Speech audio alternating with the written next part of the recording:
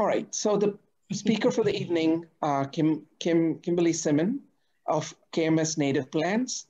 So she's going to be talking about an introductory guide to starting a pollinator garden.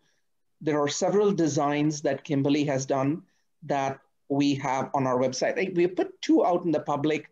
We are actually trying to do some of the creative work behind to clean up the others. And over the time, we will be putting more garden designs from Kimberly and others on our website. But what inspires Kimberly is the fact that she's been a grower for a very, very long time. She's very knowledgeable and has a fantastic and inspiring story of how she, right during the pandemic, she started up a business. And it's so heartening to think that it was a native plant business, and she's happy to report that it is doing very well, right? So somebody who's very knowledgeable, enthusiastic, and is fostering this community by actually putting up, almost year-round garden center that many of us native plant aficionados can go to and get plants when we need to. So with that, let me turn over, and I will actually present from my screen. Kimberly will do the talking, and we hope that this will go well. Let me just do that. Kimberly, can you see your presentation? I can see it. Okay, perfect. So go ahead, Kimberly, it's yours. Okay. Hi, everybody. This is creating a pollinator garden in your yard. No experience necessary. Actually, we can go right to the next slide there, Raj. I'll tell you a little bit about myself. I've been in the business for just about 20 years. I started as a pickup yard assistant for H.R. Talmadge, which was out in Riverhead, where I learned just about almost everything I need to know about growing plants, ID, everything like that. I learned from Alan Talmadge. And while I was there, I got the pleasure to work with Pete Oldoff, and I helped grow a lot of the perennials for the Battery Conservancy, which was just an amazing experience.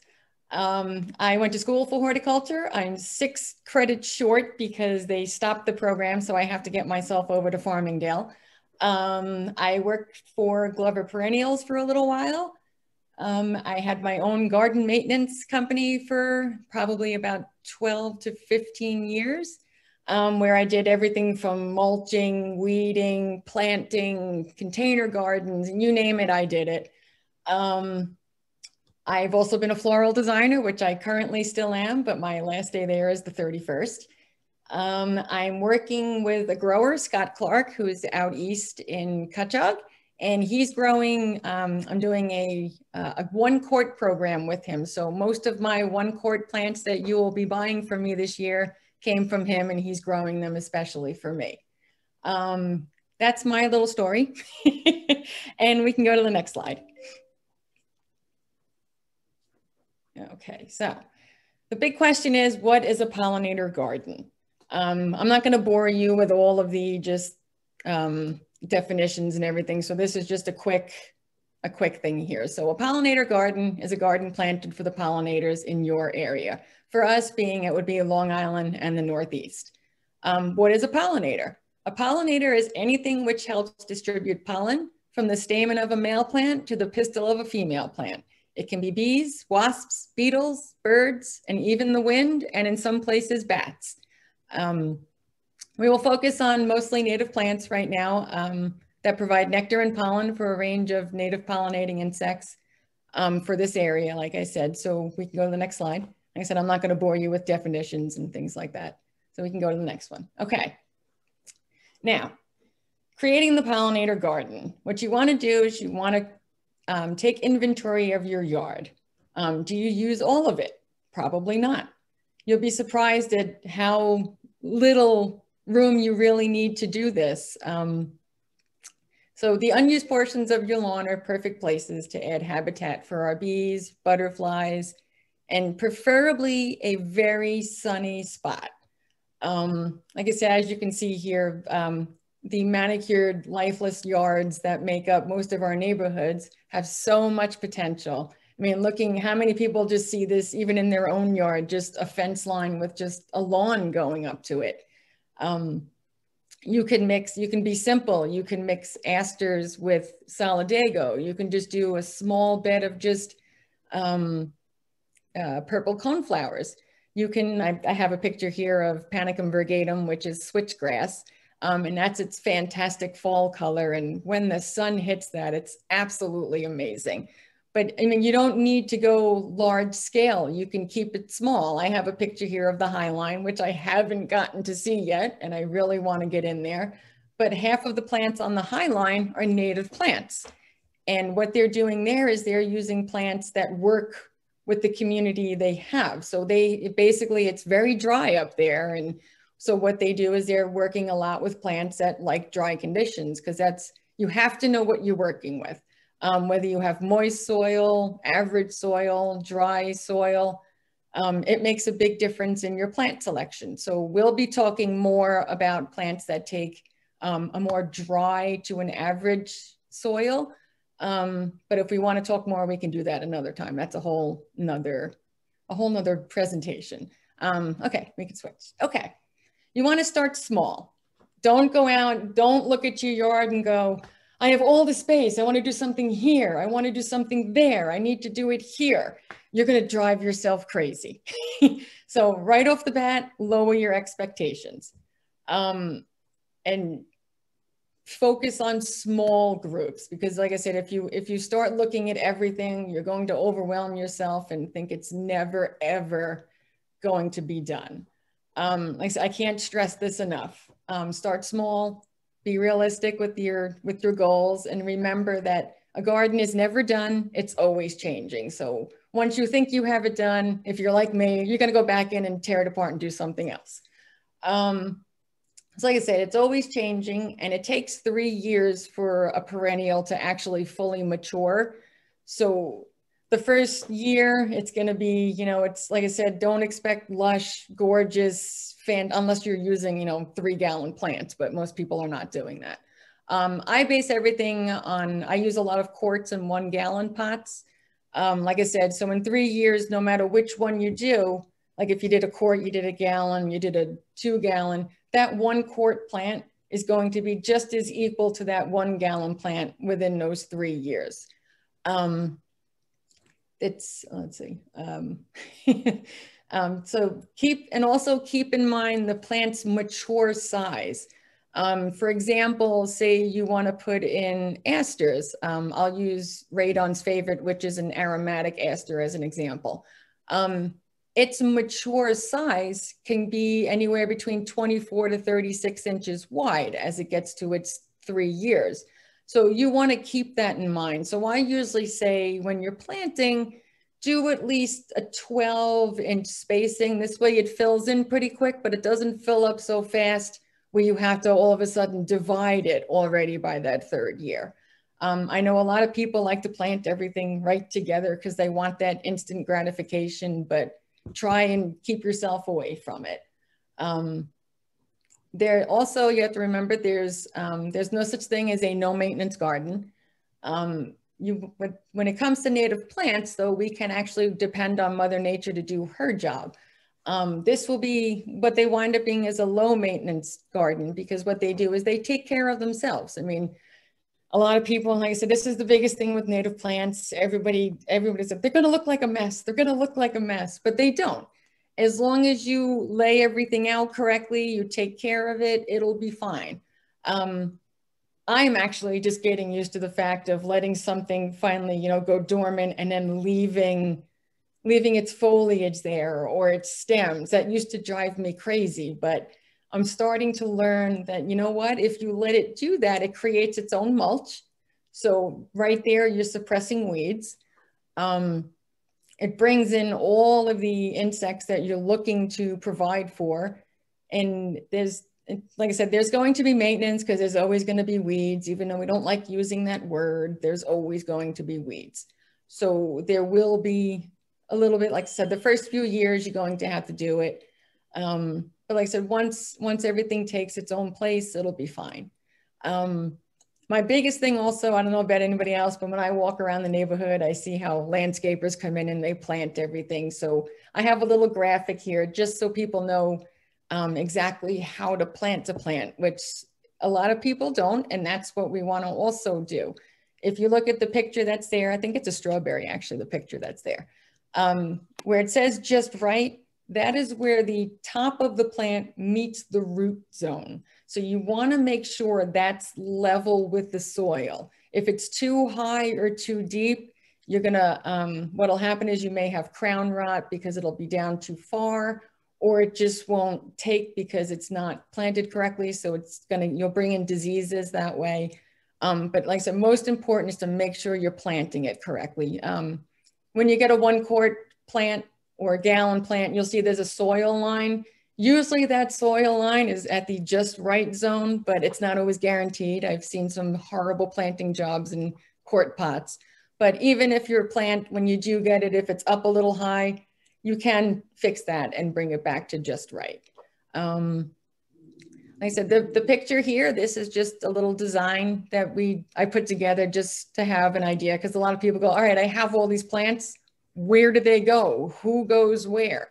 It's not the fanciest little design, but it's just a quick thing for, like I said, it's a small garden. Like I said, you want to start small. So somewhere between 5 by 7 and 4 by 7 deep.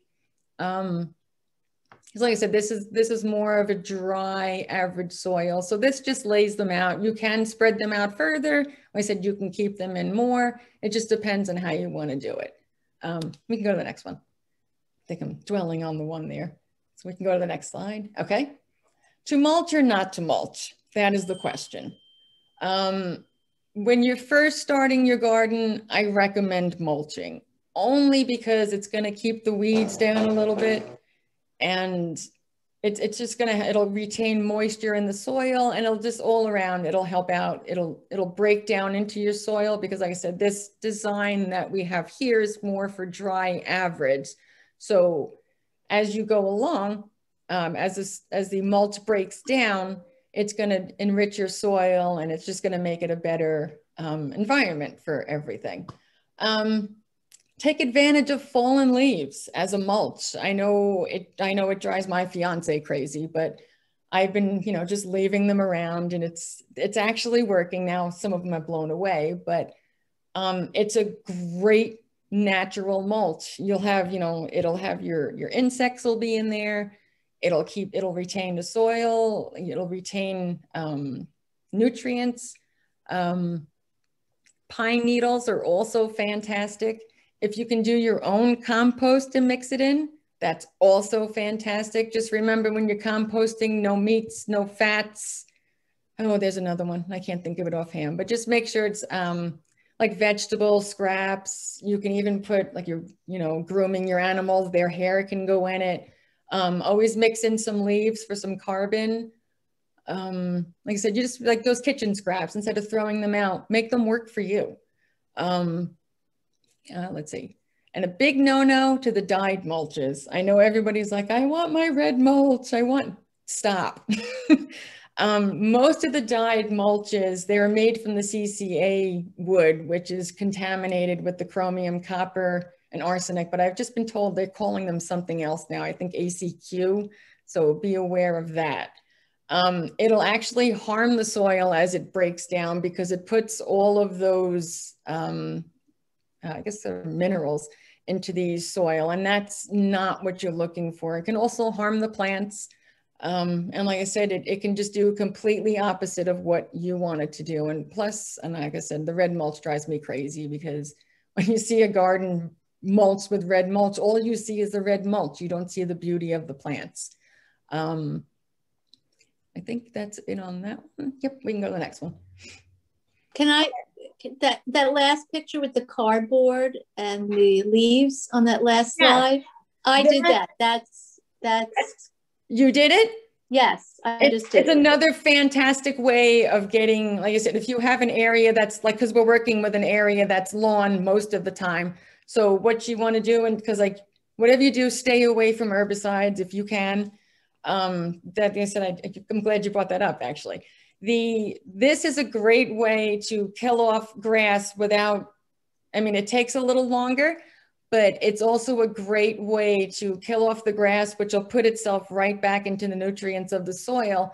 And then what you do is you lay down cardboard and then put, you know, your compost and your leaves over it, and you leave it and let it break down. It's a little longer of a wait time to have your garden going, but if you have the time and the patience, it's a fantastic way to go. I myself am just one of those people that just goes out and digs. So can you plant the first spring if you do this? Usually not, only because nothing is broken down yet. And what happens is the cardboard, if it's not broken down the way it's supposed to be, it's not gonna, you're not gonna get the moisture into the roots that's necessary. So you wanna, usually you have to wait about 2 years on those when you do it that way.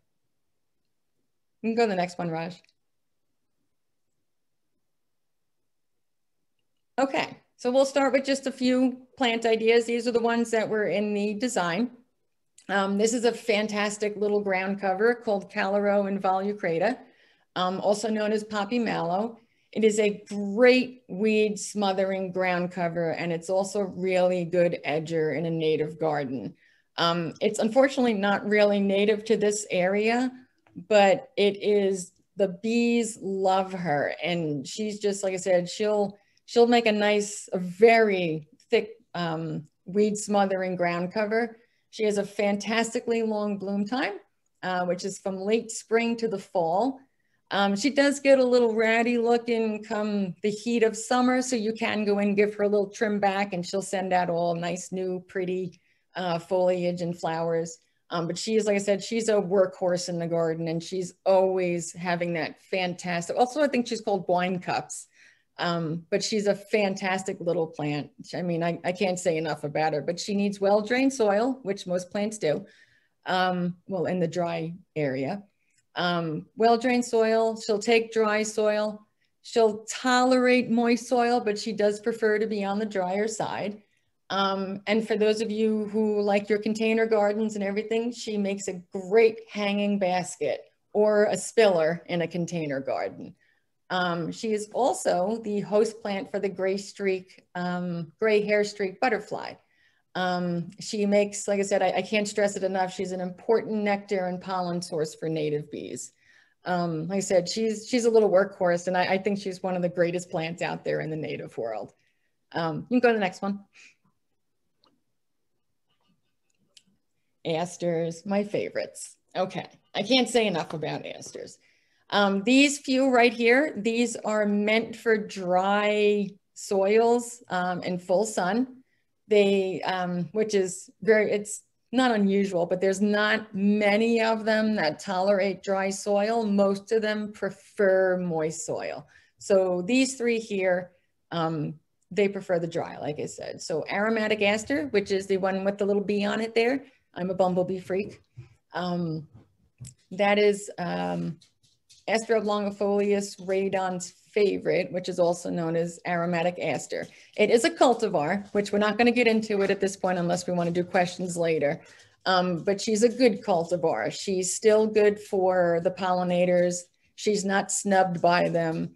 And come 4th of July with all the asters, cut them back by about 2/3 by 4th of July. So this way they actually bloom when they're supposed to, which would be, I said, Aster radon's favorite is the latest bloomer. I had her blooming all the way through to the end of November last year.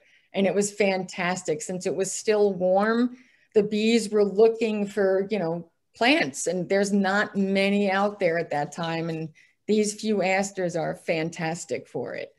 The Aster leve, which is smooth aster, is also the host plant for the pearl crescent, which is down below. So what that means is host plant, I didn't mention it before, but a host plant means it's not just a pretty plant, you know, looking good and, you know, giving pollen. It's also consumed by the caterpillars. Like I said, that's what a host plant is, meaning that the larvae of the pearl crescent will actually eat the plant and then, you know, become a butterfly later on. But again, like I said, I can't stress it enough with the asters, cut them back by 4th of July. The one to the last one there is Aster Snow Flurry. She is a great little ground cover aster, which is kind of bizarre to see. She only gets usually about 3 inches tall, and she's covered in all these little tiny white flowers, which the bees just go nuts over. You don't really have to cut her back, but I usually give her a little snipping just to keep her a little more compact and a little denser for foliage. I'm just trying to think. I think that's all on them. Yes. So like I said, just remember to make sure you cut those back. Liatris, another fantastic plant. Oh, by the way, the asters, the aromatic aster makes a great cut flower. Liatris.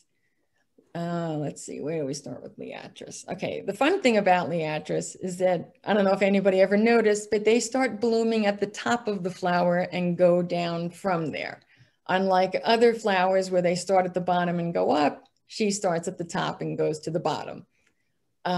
She's great for pollinators and for pollen and for nectar, which is a fantastic thing because they need it, they need, I always mix this up, but the pollen is actually to feed their young, and I think the nectar is for them to just have the energy to do all the flying and what they do.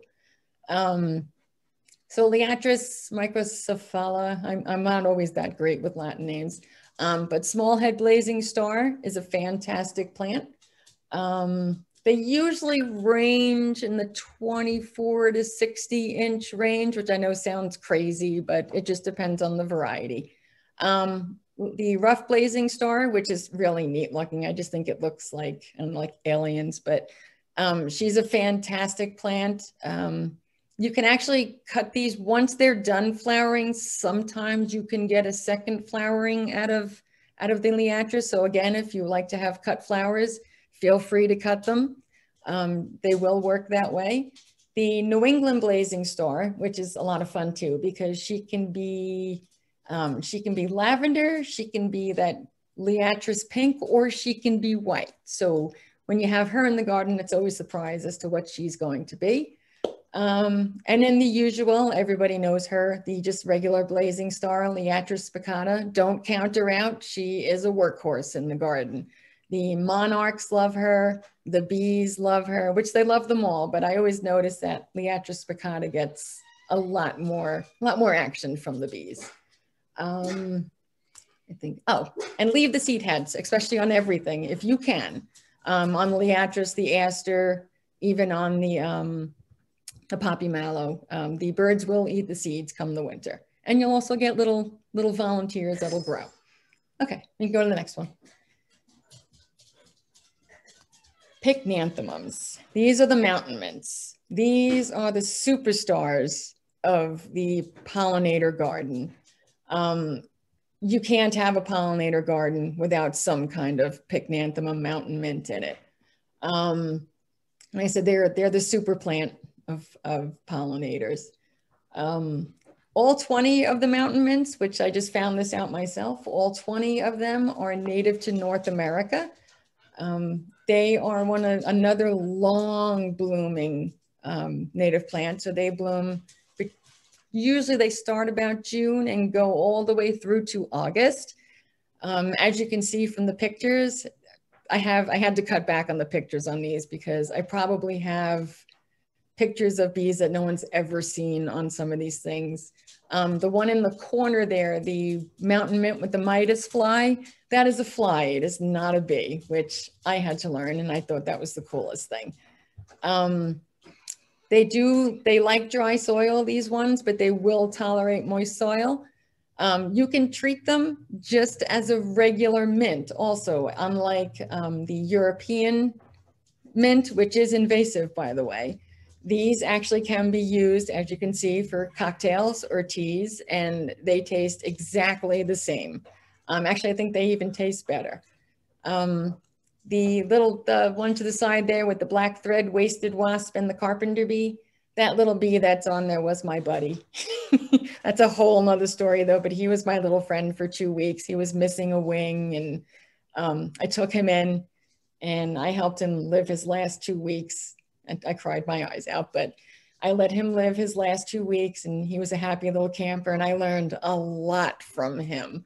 And by the way, male bees, carpenter bees, you can tell them by, if you look at their faces, there's a little white patch right in the middle of their face, and that would be a male.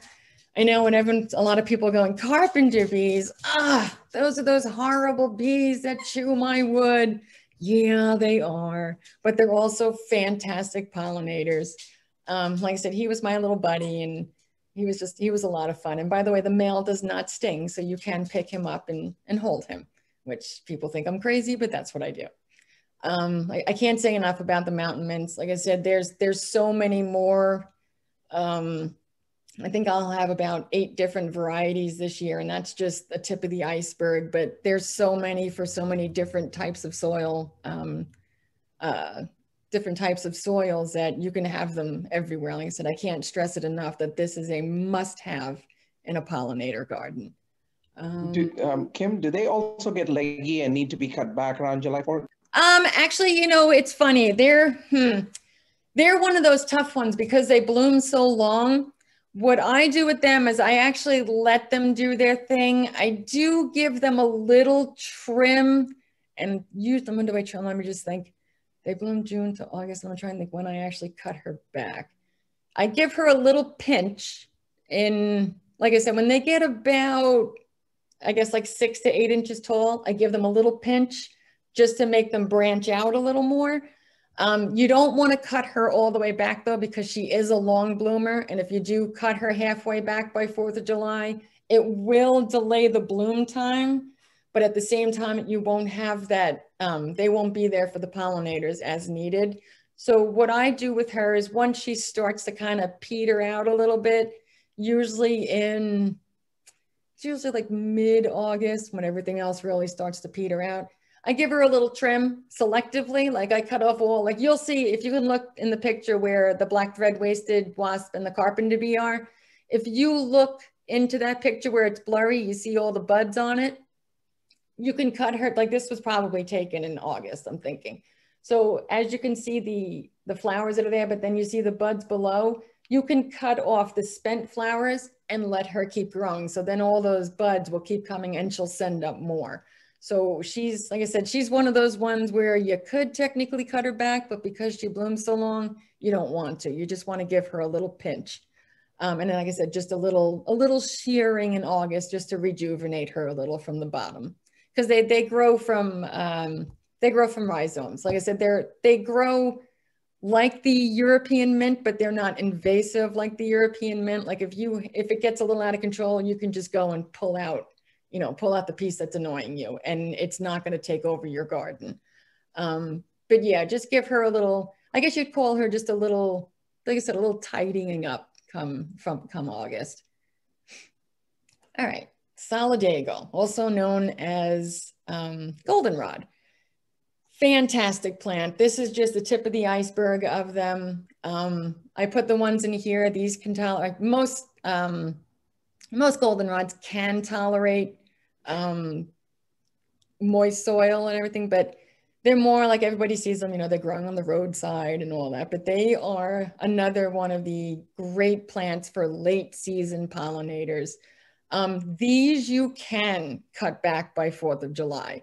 This way you'll have a more tidy plant, and you'll have more flowers if you do that also. So the more flowers you have, the more bees you're gonna have. Seaside goldenrod is a fantastic variety. The nice thing about her is, unlike a lot of goldenrods, she's a clumper. She doesn't spread by rhizomes. So if you don't want one of those goldenrods that's just going to run its way through your yard, she's the one you go for. If you're doing a more formal, it sounds funny, formal native garden. If you want a more formal look where they're not just, intermingling everywhere and just popping up wherever it feels like it, she's the one to go with. Like I said, she's a clumper. Let's see, showy goldenrod. She's just fun because she's got a giant, like I said, as you can see, she's very showy. She's a fantastic plant. Not one I usually have in my garden. I have actually Solidago, the seaside goldenrod, and I think Odora in my yard, which is the sweet goldenrod, which her foliage smells fantastic. It's not her flower, it's the foliage. Let's see. I'm just trying to think about her. And also a big to-do on these. They are not ragweed. This is not what everybody gets their hay fever from. Even though ragweed is native, and she's the, like I said, she's the reason for hay fever, but if you can tolerate her and you don't get hay fever, ragweed is fantastic to have around. Let's see, Solidago goldenrod, gray goldenrod. There are also some goldenrods that take partial shade, which is another plus. There's so many of them. But the fun thing about these here is if you look with the butterfly that's there, that is the lined emerald, what is the name? The lined emerald, the wavy lane, oh my goodness. The wavy lined emerald butterfly. And she's this beautiful little green color, but you see the little weird thing that's on the flower there? That's actually her larvae. What she does, it's almost like an inchworm. And what she does is she takes pieces of the plant and puts them on her body so she camouflages herself. If you could just go back to the pycnanthemums, the mountain mints, you'll see her on them if you want. Yeah, if you see the little brown spots where the Mr. Bee is there, the carpenter bee, if you see the little brown on the flowers, those are actually the little caterpillars. You can go back, but they're very interesting. I had no idea what they were, and I just learned about them this year because I was like, what is all this weird little brown stuff? And then I saw that the little brown things were moving.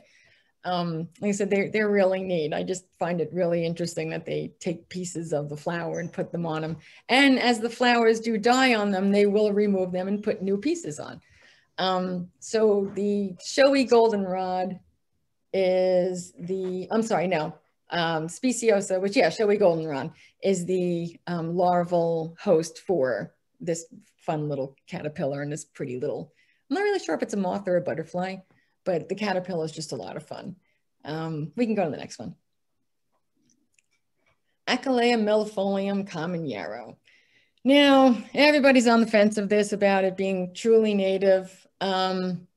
There are cultivars in this picture. The white one that you see there is straight species, and that's just common yarrow. She could be white to usually sometimes she'll have a little blush pink in her if you're lucky enough to get one of them. She's a great little ground cover. She will weave her way into spots, but she's a very slow grower, so she's not going to take over your yard.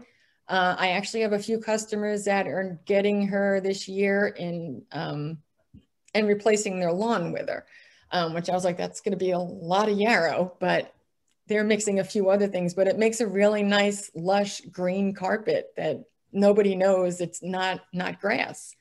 There are cultivars, like I said, the low one there, the bright red below the white one, that is, I think, that's paprika. She's like different shades of red. So she goes from like bright reds and then she fades a little. The one in the middle there, that's a dwarf variety. It's called Strawberry Seduction. She only gets about 18 inches tall.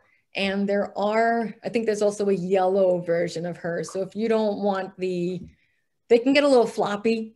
The Achilleas, the common yarrows, you can cut them back, but usually let them flower first and then give them a good cut back and then they'll reflower. But the new cultivars, they're actually dwarf. So they only stay about 18 inches. So they stay pretty compact. They make a great cut flower, all of these. The one in the top corner there, that pale peachy color, that's actually, oh boy, terracotta. Okay, I had to remember. I'm like, that is terracotta. So what she does is she has like terracotta color, kind of like that clay pot color, and then she fades to yellows. And then there's moonshine on the bottom, which most people do know. It's up in the air on how millefolium she really is because she's got a little gray in her foliage. But they all still, like I said, even though they are cultivars, they still attract many of the bees and the butterflies that you want them to do. They usually, like I said, they can get a little floppy. So the more sun, the better. They can handle a little shade, but like I said, the more sun, the better. And they range anywhere from 12 to 36 inches. Like I said, they make great cut flower. They also work very well in a container garden. Not really much to say about them. They're just fantastic because the butterflies like them. And like I said, and the bees like them. And they tolerate a lot of different soils, but definitely well drained. Okay, you can go to the next one. Everybody's favorite, the purple coneflower.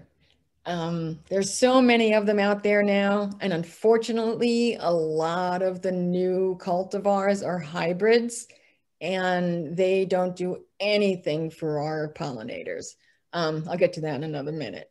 But this one's fun. This is, I think the first one that's straight species Purpurea with a banded longhorn beetle on it, which I just thought was really cool. So that's when I found out that she is also pollinated by beetles. And not all longhorn beetles are the Asian longhorn beetle. That is the horrible thing that's been ravaging our, I can't remember what they're actually doing. It's terrible. But they're actually really bad, the Asian longhorn. But there's about probably 40 plus different types of longhorn beetles that are actually beneficial to us, and this is one of them. The cultivar Magnus is a good cultivar because she still gives what she's supposed to, her pollen and nectar for the bees and the butterflies. I know there's a lot of double ones out there now, like the Powwow series. They do nothing for our pollinators because our pollinators can't figure out how to even get to the pollen on them because of the density of the petals. I'm trying to think the other, and the new Cheyenne group, which is, I think they're oranges and reds and whites and yellows all mixed in one. No good for the pollinators. They don't really do much. You'll have a bee here and there, but it's not what like these straight ones are, like this one and Magnus. They're workhorses in the garden. You can actually see in the one picture with the beetle, there's the white version of it. I noticed she doesn't get as much love from the bees, but she does bring them in. But like I said, she's not a complete waste to have in the garden. And I've also noticed that the white ones don't last as long. They're not as, I guess they kind of just last for a couple of years and all of a sudden they'll just disappear. But yeah, the purple coneflowers are great for gardens. She makes a good cut flower. Great for if you're looking to bring the birds in also. The little, the American goldfinch, it's one of their favorites. So if you can handle looking at some older, stems there, you'll bring them in the fall and they will really thank you for it. I'm trying to think what else. I think the little bees actually use their stems because they're hollow to raise their young. There's so much you can say about it. I mean, it's a very overused plant, but at the same time, it really is beneficial if you get the correct ones for your native garden. Okay, go to the next one. And Oxeye Daisy, she's a fun one. She can be completely yellow, or she can have a little red center, or she can have a little dark rusty colored center with her petals being different colors, but she usually ranges in this yellow, in the yellow range.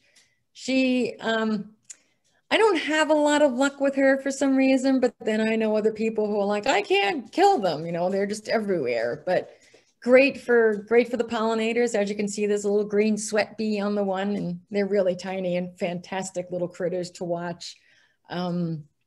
She'll take moist soil also, but she will tolerate drought. So she does work in the pollinator garden for a dry, average soil. She can get pretty tall. She could be anywhere from 36 to 60 inches. So if you want, you can cut her when she gets to be about, I'd say when she gets to be about 12 inches tall, 12 to 18 inches tall, I would say cut her in half. That's what I do. And then she blooms a little later, and then she'll keep going for you, because she's got a decent bloom time. So I think she goes, I think it's July, and mine don't stop until September, and that's when they start to peter out. But she will seed herself, but not overly, you know, she's not an aggressive seeder. She will seed herself though, and they're easy to pull out. Let's see, she can, I'm just trying to think what else with her. Was there a specific time you'd suggest to cut them back? For her, like I said, she's usually a July, August, well, more of an August bloomer. I don't cut her back completely, like I said, but when she gets to be about 12 inches tall, she's another one where you just want to give her a pinch. Don't completely cut her, just give her a pinch so she branches out more, because the more branching you have, the more flowers you're going to have. So that's the bonus of pinching things. Yeah, like you can even, like this picture here, these were all in a container. So that's why they have that weird, they have a weird stem. They're not usually that bent. They're usually very rigidly straight. And like I said, just give them a pinch. And like I said, then you'll have more flowers. You can deadhead them, which is just taking the spent flowers off them to prolong blooming also, which is, like if you look in the picture here, you can see all the little buds. Same thing with the coneflower, because she always sends up those extra buds. You can always take off that, you know, the spent flower of her, but keep her aside, keep the seeds for the birds and put them somewhere where they can get at them. But yeah, give her a pinch and she'll keep going for you. She's like, so this is another workhorse. She keeps going, and she's a happy, like I said, just look at her and you just, oh, look at the little daisy. But they're usually, I think they're about 1 inch to 2 inches. Like I said, it just depends. Like I said, she's one of those plants where she can, you know, she has like mutations in her where like she can be, as you see some in the picture, have red centers, some have yellow centers. The ones I had in the yard this year, they were all yellow, but some had, like I said, they had like a rusty color in them, but it's just what they do. They're not, I said, it's not just a solid, just yellow. They will have variations to them. But because they're bringing the little sweat bees and everybody, it's a lot of fun. I'm just trying to see what else we have on her. She's got, yeah. So that's pretty much on her. Like I said, she will tolerate a moister soil. So if you do have moist soil, she will tolerate it. She's not gonna be like, oh, it's wet, I can't be here. Yeah, she will tolerate a moist soil, but she also, like I said, she tolerates drought, which in my yard, they get very tested, and I can attest that they do it. But I don't always have luck, like I said, overwintering her. I checked mine today and there's nothing going on there, and some things are just starting to come up, but I'll check her again in another 2 weeks. But she is a fantastic plant, and a great cut flower. Oh, butterfly weed, everybody's favorite. If you look closely on this picture, you can see there's more, in the picture, there's actually, I think there's 13 little carpenter bees in there, which I first thought they were little sweat bees, but I was talking to Dan Gilrain of Cornell Cooperative out in Riverhead, and he was like, no, those are actually little carpenter bees, which I had no idea even existed. All I knew were just, you know, the big giant ones, they look like big bumblebees. So that was really neat to find that out. One morning I came out and I was looking at it and I was like, what's going on here? And it was covered. There was even more of them there. She is the host plant, one of the host plants for the monarch caterpillar. So that's just one other fantastic reason to have her in your yard, along, like I said, with the pollinators that are there. The birds will eat the seeds if they don't blow away as soon as they open. The birds will eat the seeds of them. Let's see, what else does she do? She has to have well-drained soil. If the soil is not well-drained, she will, she gets to be, I see someone just said, does this plant get large? She gets to be anywhere from about 12 to 24 inches tall, but she'll spread. So she can probably get between 24 and 36 inches wide too at maturity. She will seed herself. like I said, which most of the butterfly weeds and the milkweeds will do. But you can't say enough about her. She's just a workhorse. She, like I said, she's for the monarch caterpillars. The monarch butterflies, you see them on them often, but it's more you're growing these for the larvae of the monarch caterpillar. And so I can't say enough. She's fantastic. The other picture is rattlesnake master. Not native to here, but just so much fun to have in the garden. The native wasps love her. And I don't know if you've ever done it, but just one day, if you can, just sit and watch all the wasps in your yard. Now, I'm not talking the European invasive, like paper wasps and yellow jackets, but the real, like the great black wasp, which is about 3 inches long. And she's very intimidating looking, but she's fantastic. She wants nothing to do with you. And that's actually basically, that's what I left out. It's very important. The native bees and wasps that you're bringing in, they want nothing to do with you. All their goal is in life is just to get their babies fed and get them going. So you could actually stand in the middle of the madness of all the native wasps and the bees, and they could care less that you're here. I can't tell you how many times I've heard it where we're doing, you know, gardens for schools and stuff, and like, but we don't want the bees. I'm like, you're gonna have them, but you're not gonna have, like I said, you're not gonna have the yellow jackets and the wasps. That's not what you're bringing in with a pollinator garden. With a pollinator garden, you're bringing in the native wasps. And like I said, there in the few pictures back, there was many wasps in there. Those are all native wasps, and they're absolutely amazing to watch. Like I said, the sand wasp also is one of the thread-waisted wasps. Well, say that fast. She loves the rattlesnake master too. And this year I got the pleasure of actually watching her stalk a caterpillar and collect it and do the whole little paralyzing thing they do and bring it to her nest. I was amazed that I even was able to see this. But if you could watch the native bees and the native wasps, you'll be amazed at the things they do. Like, yeah, just like I said, and it looks almost like the leaves on it actually look like a yucca, but they're like a really pretty gray blue, and it's a great plant. I definitely recommend it, especially for dry soil. Okay, I'll go to the next one. And I think we're at the end here. These are just what I have here. These are keystone species.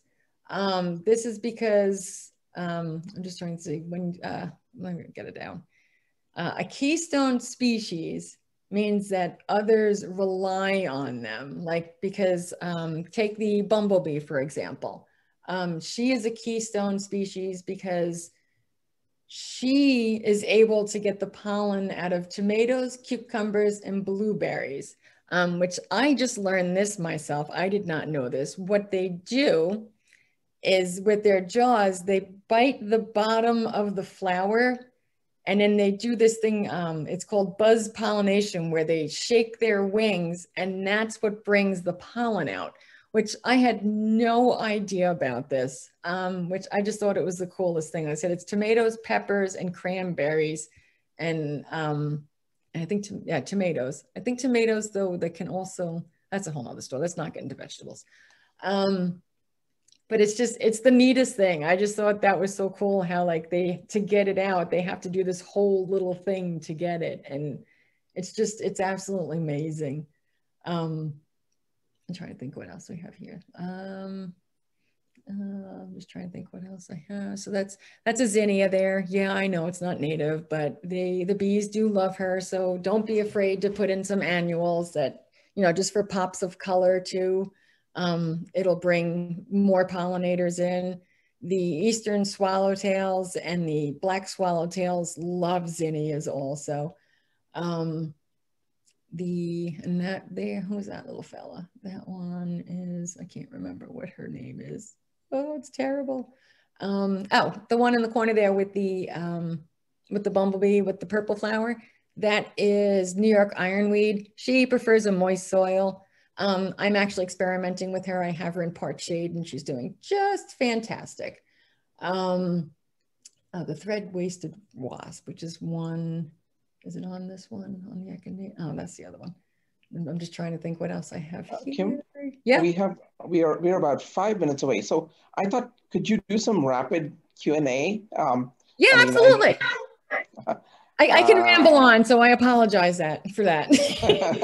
No, this was fascinating. But the quick little thing in the far corner there, that's the great black wasp that I was talking about earlier on a swamp milkweed. It's one of the coolest wasps you can ever watch. But yes, go ahead. So I'm just going to scroll to the top of the chat and pick out questions that I think are of general interest. So just bear with me. I think the first question I have is I think Kristen asks if you can recommend any native evergreen trees and bushes that are native. Yes, there's not a lot of them, unfortunately, but offhand, Eastern red cedar, which is the Juniper virginiana. I don't want to like bore you with Latin names. So the Eastern red cedar, there's the Ilex glabra, which also comes in cultivars, which are just as good. There's, oh, come on, let me get it out of my head. Ilex opaca, which is American holly. I think, well, I'm not very, I think one of the arborvitaes is native, but I can't remember which one it is. But like I said, the main ones that you would do would be your Eastern red cedar. There's white cedar, which is, oh, I can't think of her name offhand, but there's Eastern white cedar, Eastern red cedar. There's the American holly. There's the Ilex glabra, which is inkberry. I'm trying to think offhand. There's, like I said, there's not a lot of evergreen natives, which is kind of sad because that's what everybody's looking for. Okay, yeah. I will. But I can, if you want to email me, I'll give you a whole list of all the information on them. No worries. So let me actually put your information. So while I read the next question, maybe you can type in your email address into the chat for everybody, just so that they have, if we don't end up answering your question or you have to leave or whatever it is, we still have a way of getting your question over to Kim. So Kim, can you just take a second to post your email information to the chat? And I'll, in the meantime, ask B's question. B asks the question, hey, if I have multiple plants that are listed as 2 feet to 4 feet, then how do I know what to plant in the front and back? Because, you know, one of them can be taller than the other and so on. Yes, so how do you... This is also the joy of native plants when it comes to pollinator gardens. They seem to all fall in between the 24 to 36 inch range. That's a tough one, but what you want to do with them is, like I said, you want to keep your lower ones towards the front, but I said, but it's kind of tough when it comes to these because they're usually all about the same height. So that's how you kind of get that meadow feeling out of them also. But what you would want to do, like say there's Solidago that can get to be 60 inches. They only really get to 60 inches if you never come in and cut them back at 4th of July. So you want to keep your taller ones towards the back. So that would be like your Solidagos, your Liatris, which is the blazing star. They would be more of like your mid-ground. Like I said, it's kind of hard when it comes to like pollinator plants because they all seem to be the same height. So you just really want to intermingle them. Like I said, unless you have, like I said, the little Poppy Mallow, she's definitely a ground cover. She's not going to grow any taller. Like I said, it's one of those things where, like I said, they're going to grow together. And like I said, just the height thing, it's not like you're working with, in a shade garden where there's definite, you know, levels of different plants. Like you have your ground cover and your mid-ground and then your background. Like I said, meadows and wildflowers and pollinator gardens, they're more, like I said, they're all that uniform size, which kind of throws everybody off. But just let them do their thing, especially in a pollinator garden, because they're just going to go where they want to go. Like I said, they're going to seed themselves. So even if you did do it where you had your, your tall solidago in the back, your liatris in the middle, and then you had your, like say your common yarrow in the front, they're going to seed themselves and just interweave with each other. So when it comes to this, just let them do their thing, honestly. Like I said, you're never going to have a formal garden when it comes to pollinator gardens. There are some bee balms, which are more of like a mid-ground or a background. But even them, they're controllable size-wise. It's very important actually to get that cutback come, that 4th of July cutback, because it's going to branch out your plants and they're actually going to bloom when they're supposed to, not ahead of time. But yeah, that's like I said, it's just weird because they all wind up being the same size when it comes to pollinator gardens. So that's just one of those things, like you just have to like the fact that they're all just going to intermingle. And that's what makes it look so pretty too, because they are all there and like you can see them all at once. And it's like I said, they all wind up being 24 to 36 inches, unless, like I said, you get in, I mean, we can go further into like the gray-headed coneflower, which can normally get to 60 inches. So that you would keep towards the back.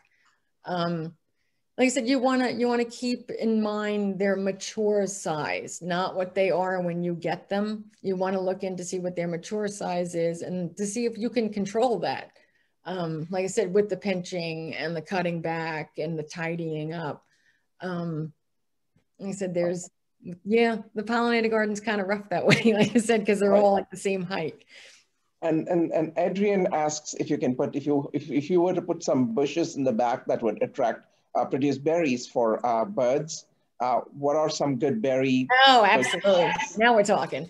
You can do arrowwood, which produces dark, like a blueberry. We don't eat them, but like a blueberry, 2 separate words, that the songbirds will fight over, and they don't last on the tree longer than, well, the shrub. They don't last on the shrub longer than like 5 minutes once they're ripe. You can do high bush blueberry, which is such a spectacular plant. Just year round, they're gorgeous. They would work. You could do, there's a lot of viburnums. You could actually do American cranberry bush. You could do the amelanchiers, which are the service berries. Aronia, which are the choke berries. Offhand, there's so many of them. I know there's Itea that doesn't get a berry, but it brings in hummingbirds. Did you mention the winterberry? I'm sorry? Oh, did you mention the winterberry? Winterberry, it's funny. Winterberry is one of the last berries they eat, but winterberry is one of them. Even if you go to the straight species inkberry, she can get to be 8 feet tall and she'll have berries, but she's another one where she's the last resort. They'll eat them last. There's so many. Let's see. Like I said, a lot of the viburnums. There's also maple leaf viburnum gets berries. I'm trying to think. There's so many. I have a question on the berry bushes. Do they have to have full sun, or can they just do late afternoon sun? Late afternoon sun is actually fantastic because that is the strongest sun.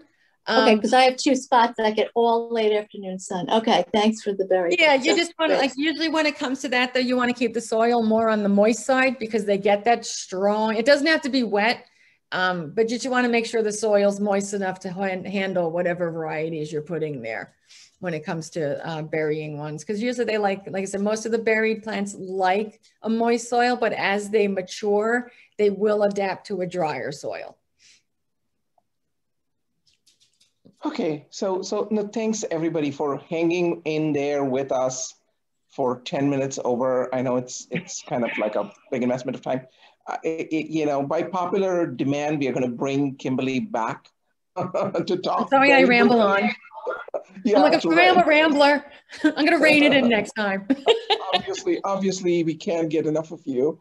But so we'll definitely do another session with Kimberly. But I just want to put this up.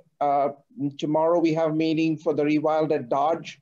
So we'll talk about some of the sustainable landscaping initiatives going on there and just We're going to be creating sort of Saturday mornings at the Dodge. So we have some kind of a community going where people can, coming out of the pandemic, meet each other, see each other, say hi, whatever, touch and feel each other to see if they are real. And then we have the other thing is the artist. I wonder, because I only see people as, you know, it could very easily be living in a simulation here. And then there's the Artivists at Rewild meeting Tuesday, March 30th at 7:30 p.m. And of course, Anthony Marinello on April 6th at 7:30 p.m. talking about planting a pocket prairie for any size yard. Our plant sale goes on till April 10th.